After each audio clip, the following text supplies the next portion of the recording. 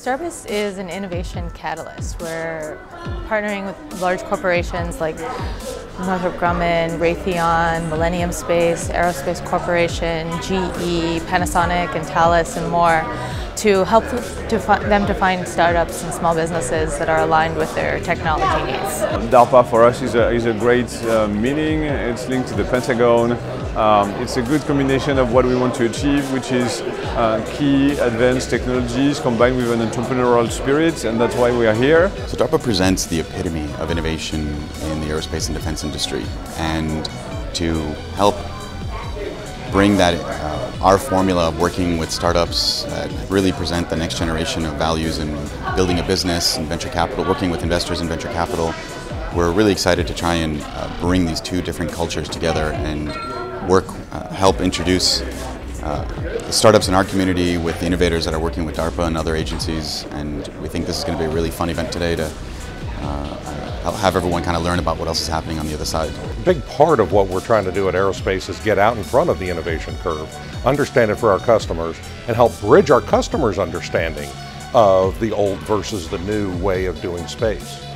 Often there's a very high technical risk, right? So if you're really pushing the boundary of technology in aerospace, you're proving out something that nobody's ever done before.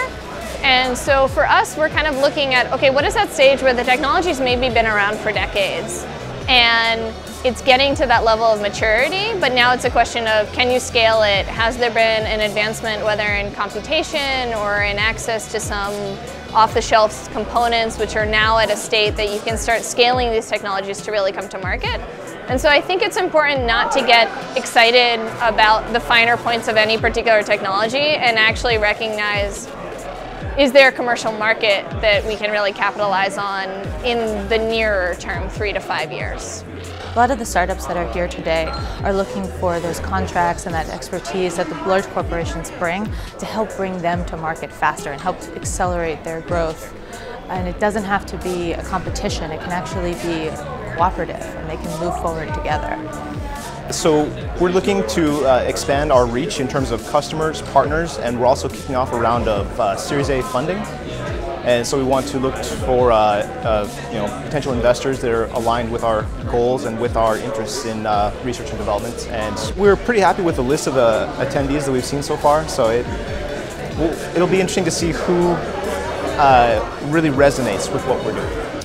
We really want industry to get a little bit more excited about all the innovations coming out of DARPA, as well as working with entrepreneurs that have the potential to grow their businesses, not just on cutting edge technology, but opportunities to really change the aviation industry and space industry itself, as well as defense.